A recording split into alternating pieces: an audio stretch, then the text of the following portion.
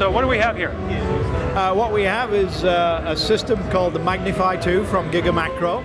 And what it does is produce really high resolution and what we call deep focus images. So the issue with high magnification is that the depth of field, that is the piece that appears sharp, is really, really shallow.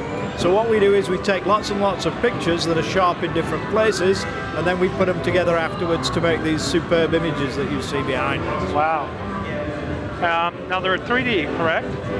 We are not full 3D. We capture height information. Okay. So we have depth. So I can show you something we can do, for example. Sure. Like this guy. So we capture the height information when we image the penny. And then what we do is we transform this and run it on our CNC mill back in the workshop. So we have that height information, but of course we can't do the full 3D.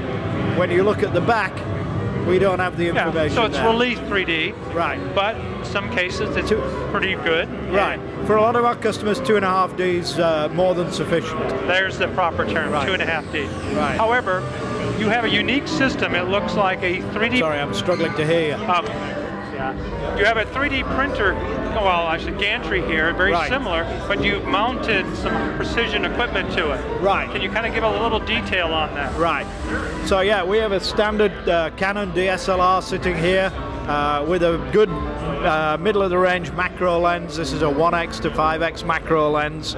And right now it's imaging that moth, and that's running at about 30,000 pixels per inch.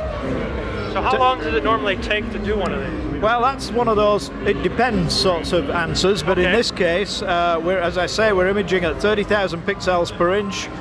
We tell the system the left, the right, the top and the bottom, and then the top point that we want sharp and the bottom point we want sharp. The system calculates the overlaps and the number of images, and then it goes off and does it. And in this case, that's running around 25 minutes to produce that image. Wow. Well, that's not too bad. No, it's pretty good. No, actually it's pretty good. So do you have any of these on your website that people can browse? Yeah, if you go to www.gigamacro.com/gallery,